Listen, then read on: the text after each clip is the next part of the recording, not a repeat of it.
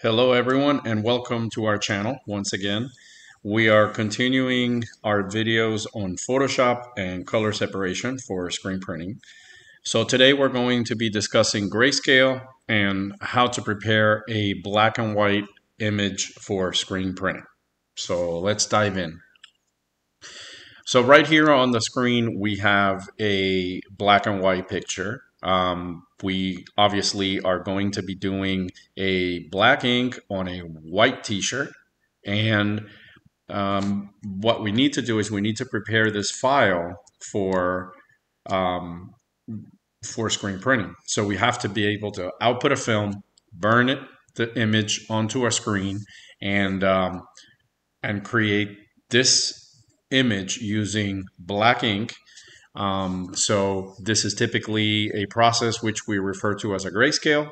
And for that, we're going to need to do a few steps. But the first thing we want to do is pretty much get rid of the background, the white background that we have right here around this image. Okay, this is going to help us do a few more steps down the road. So what we are going to do first is check our image resolution, because here is where a lot of our issues begin. So our file right now measures 13 inches wide by 13 inches high, and it has a resolution of 72. So obviously we kind of fished that out of Google, and that's okay. There are quite a few things out there that we could use.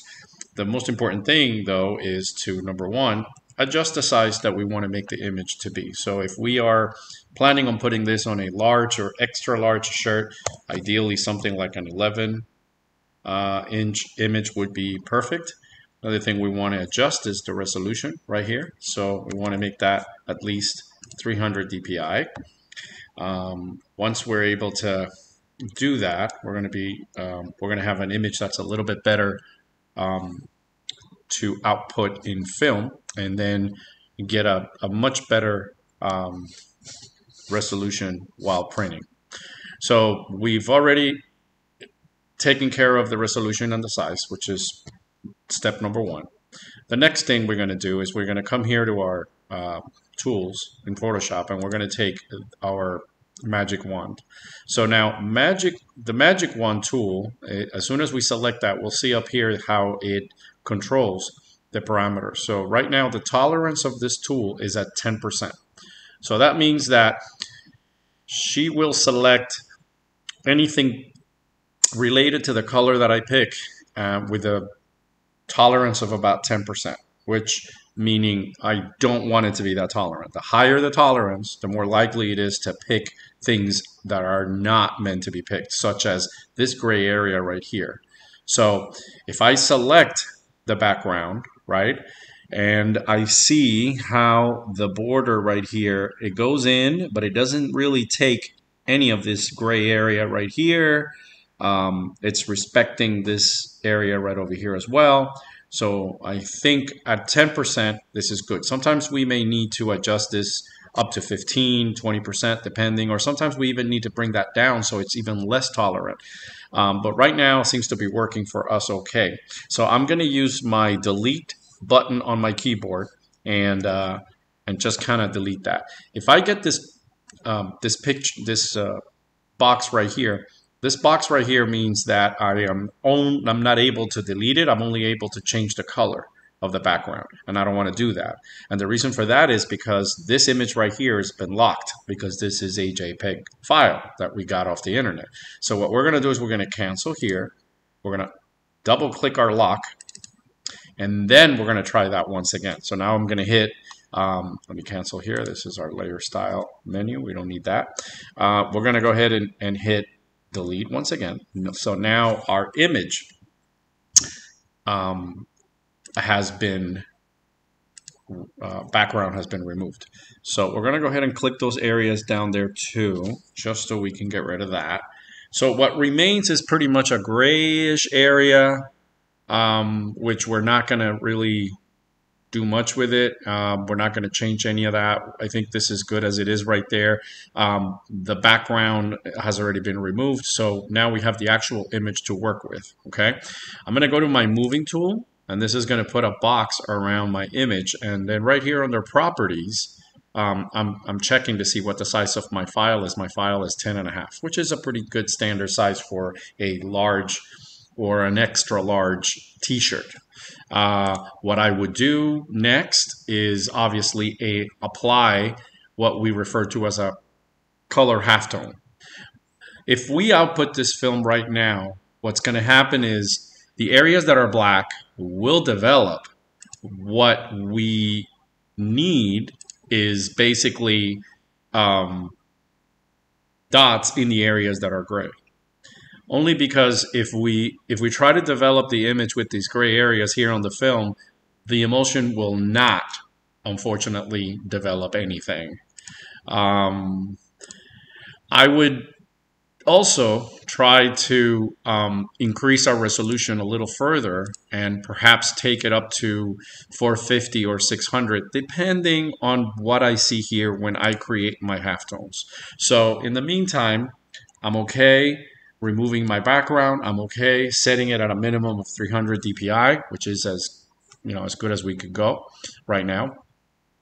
And the next step would be for us to take our filter down to pixelate and color halftone. Now, what this is going to do is going to turn everything to dots. But before we do that, because this is a black and white file, we don't really want to have it on RGB mode. In other words, we want to have this as a grayscale, black or white. That would be what we want. I'm going to go ahead and discard what we got here. And now we have if I go to image once again and I have mode, I'm in grayscale. That's perfect. I'm going to try filter, pixelate, color halftone once again. I want to go ahead and convert this to 4. And I'm going to leave my degrees of my angles of my screen in the same order that you see here. This is basically something that we're going to discuss a little later, so you guys can see the difference on these angles right here. And this is sort of the pattern that you're going to generate the dots in. And I'll explain a little bit more about that a little further down the road. So like I said, we're going to change our radius to 4, and then we're going to click OK. So as soon as we do that, our file has now been pixelated to halftones. Now, like I said earlier, let's bring this down to the actual size that this file is going to be, which is somewhere around here. And if we can perceive the dots, perhaps we prefer a higher resolution in order to avoid the dots being so big. Maybe we want our dots to be a little bit smaller. So because we cannot go lower than 4 pixels on our pixel size, then we are going to need to then increase our resolution. But we can't do that after we've already applied this filter. So now what we're going to do is we're going to take a step back right here under edit. We're going to go to undo color halftone. So we're bringing the file back before we applied that filter. We're going to go to image. We're going to go image size one more time. We're going to come in here and we're going to put 450. And we're going to click OK. And we're going to wait for that to, there we go. Now it's good. And then we're going to apply that color halftone once again. Now we could click it right here because we've already done it once. So, but I want to do it the long way. So we're going to come down to pixelate, over to color halftone, make sure we have it on our max radius at 4, and then click OK. So now our dots are far smaller than what we had before, which gives us a little bit more resolution, I think. And a question that I always get asked is, why not go to 500? Why not go to 600? Keep in mind that the smaller the dot begins to get, the harder it's going to be for us to burn it on a screen, because the goal here is to output this in a film and then burn it on a screen. So if we're working with a 280, 305 mesh, 450 resolution is pretty good, and the size on that dot is rather small. If we go any higher on the resolution, that dot starts to become smaller, and then that's going to be harder for us to be able to burn that image. So I always like to start at 300, but I don't want to ever go above 600 on our resolution. And if I can get away with 450, then that's as far usually that I like to go. So right now we have our file the way exactly we need it. We can output this and we can go ahead and burn it um, in a 305 mesh, and we will do a grayscale on a white t-shirt. And that basically are the steps to be able to handle something like that. In addition to what we've discussed here today, the only thing I would like to add is perhaps we want to go ahead and put some registration marks on this image. I know it's a one color, and typically registration marks, we want to save them when we're doing more than one color. But I will say this, registration marks allow us to be able to center our image correctly onto our screen, and also it will help us align it onto our shirt straight. So I would encourage everyone to put a registration mark, something simple. It could be something as simple as a plus sign. And again, it's one on the top and one on the bottom here.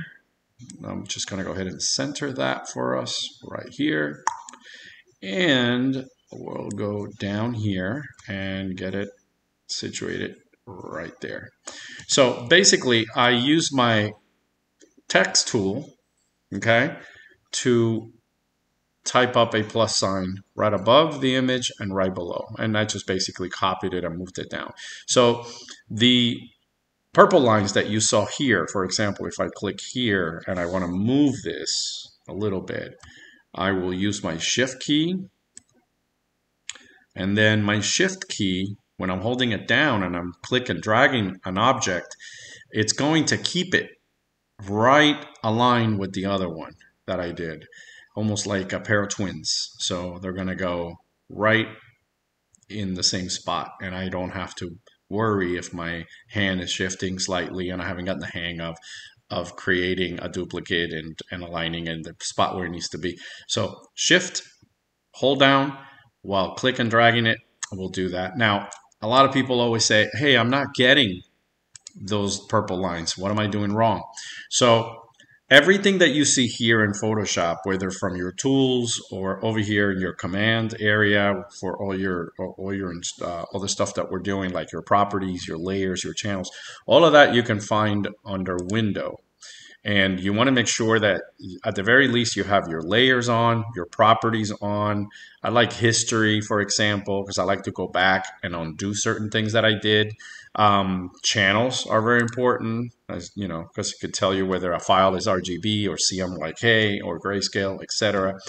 So these are kind of like the most popular stuff right here. These are kind of defaults that come up. So if you're not using any of these other things, then by all means you could just delete them, like patterns and gradients. I mean, these are quick keys if you would, but I wouldn't have all of this open unnecessarily. Just focus on the stuff that you need and open up room here so you can see what you have. So history is important for me. Properties is definitely a must. Layers and channels are important. And color is good. So those are probably going to be my top 4 that I always want to have on. Now, the purple lines. So purple lines is going to be more like under view. So under view, we're going to have things like the ruler up here. We're going to see under show, we're going to see our smart guides. So you see how I have a check mark here? That means that I have them on. So every time I move an object, I'll get that purple line telling me you were in the middle, and therefore I get to see what I'm doing correctly. So anyway, guys, this is it. This is the end right here. This is ready to be outputted. I've already went ahead and got the registration marks at the top and the bottom in the center of the object. So all I have to do now is simply go File, Print, select by printer, and off it goes. The next video that we're going to go into is going to be more along the lines of the full color CMYK. And then we'll do something more like a spot separation, just so that we can cover all the 3 most important separations in screen printing. So thank you very much for watching, and I hope to hear from you guys soon.